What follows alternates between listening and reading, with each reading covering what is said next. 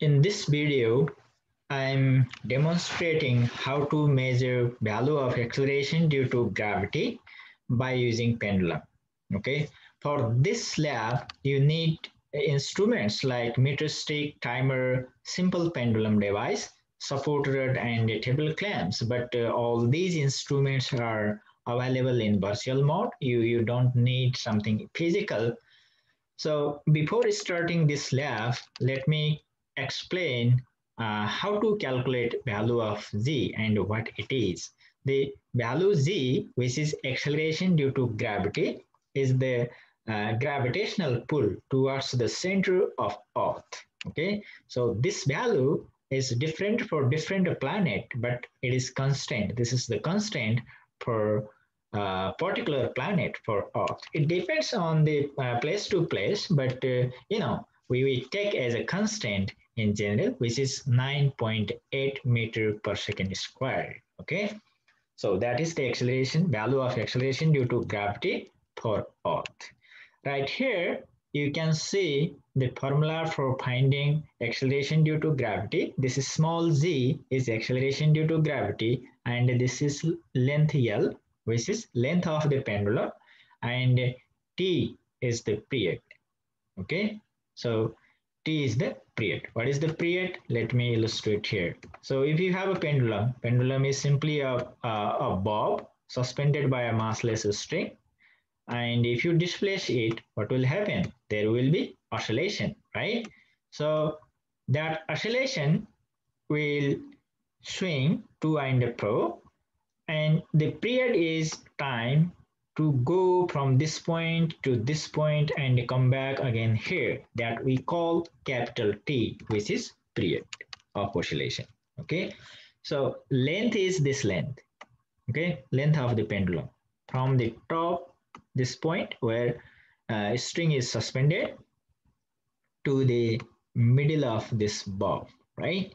So this is L. So we know what is L, we know what is T, and we know this is the target variable, right? We have to measure this value Z. So to measure Z, we have to measure L and T. Our goal is measuring L and T. Let me show you how we can measure those.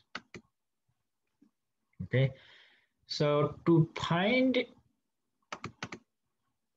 measure Z and T and L, here is the link given. You can click on it. You will see this window, and then you can click on the third option, which is lab. Double click here, and if you need ruler, you can just click on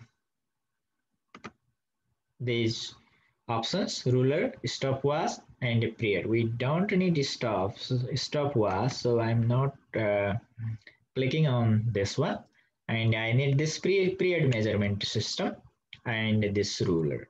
Okay, so right now, right here, you can see length. You can set off the length. You can make as little as you want, 0.1 centimeter, or you can increase as you wish, right? This is 0.5 meter, 0.7 meter, and up to 1 meter. Okay, right here, mass is 1 kg. We don't have to change the mass, keep it 1 kg throughout your experiment. And if you go down here, here is the gravity. If you click it, if you click on the moon, this is acceleration due to gravity on the surface of moon. That is our moon. Okay, there are other different moons of different planets. And if you click on Jupiter, look at here, this value is changing, which is 24.79 meter per second squared. But we are planet X, we don't know, right?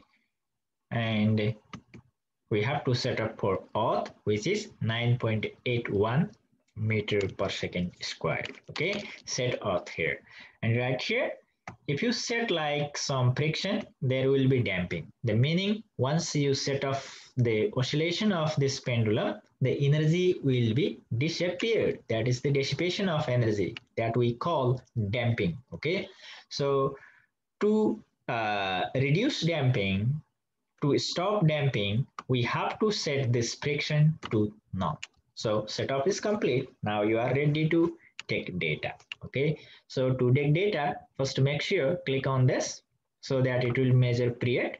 And first of all, set off the length or read this manual. According to this manual, first thing is you have to set off length as 0.5 meter, right? After your recorder is ready, time recorder for time period is ready, you have to set off the length 0.5 meter. Okay, so let me set it up. It is 0.5 meter. Let me measure by using this ruler. If I measure it, it is 0.5 meter, right? Which is 50 centimeter. I'm okay. So uh, let me displace this one up to 4 degree. Don't go beyond 5 degree. If you want to displace by 4 degree, set up 4 degree.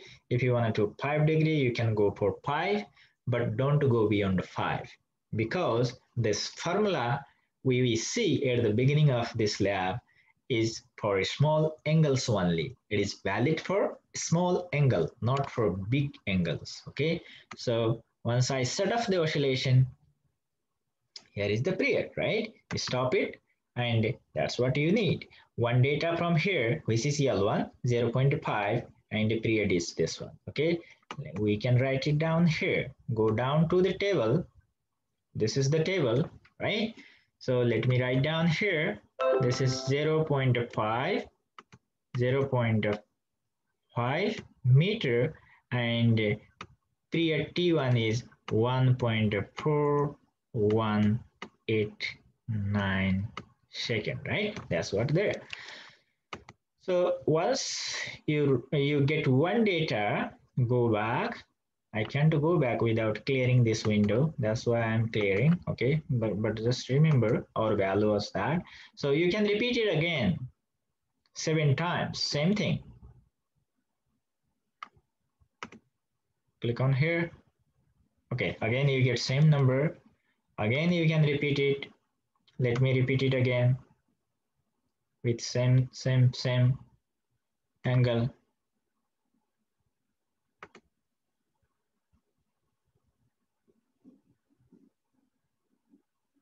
Right? You are getting same number. So that is your period. So why you are measuring several times? Because since you are getting same number each time, why you are measuring several times? Because this is the virtual lab. We are getting exact same number. But if you are doing lab in on ground mode using actual physical instrument, you cannot set up exact angle like 4 degree, or there are many other causes of errors. Because of that, you know, value will be different. So we have to get the average of all those values. That's why you have to repeat it. Okay, that's the way to do experiment. Once you have all the values, I mean 7 values here in first column, you can get the average. You know how to get average, right? Add all these 7 values, get the sum of all these 7 values, and divide by 7. That is your average period right here. So right now, we get the same number each time. That's why average will be exactly same like the individual number, right? 8, 9. This is what our average is. And our length for this period is 0.5. This is T, capital T, right? And our L was 0.5 meter, right? 5 meter. Okay.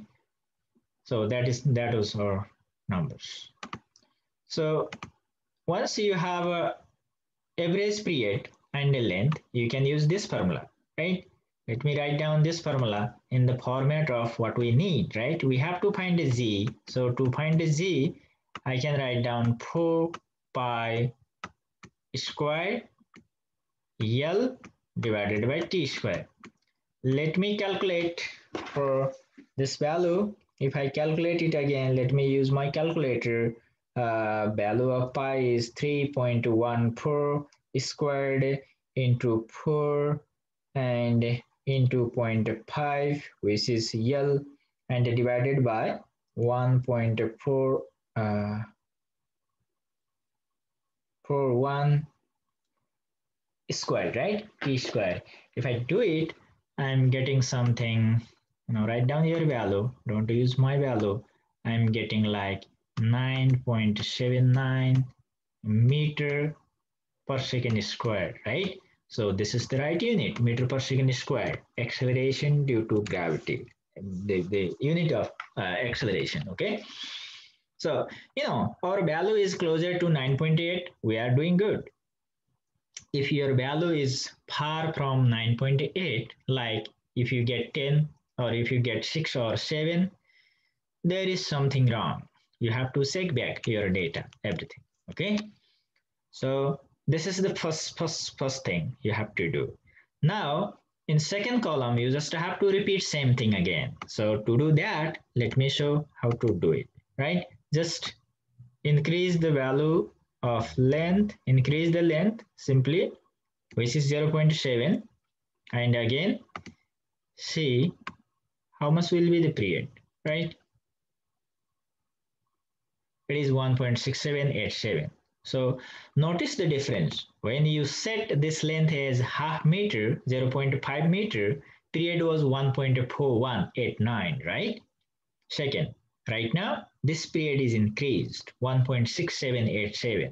So from this, you learn that period of the simple pendulum depends on its length, right? So this is for second column. You can repeat for 7 times. And again, there is the third column. You can look at here, third column, which is T3. And for T3, you have to set off period as 1 meter, length as 1 meter. Right now it is 1 meter, it should be. Let me measure it. Yes, it is exactly 1 meter. And if you click it here and displace by 4 degree, 4 degree and set into oscillation, you get the period again. Right now, our period is 2 seconds, right?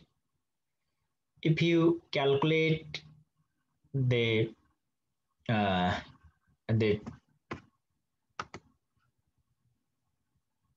acceleration due to gravity by using this formula again, you will get value for this column, right?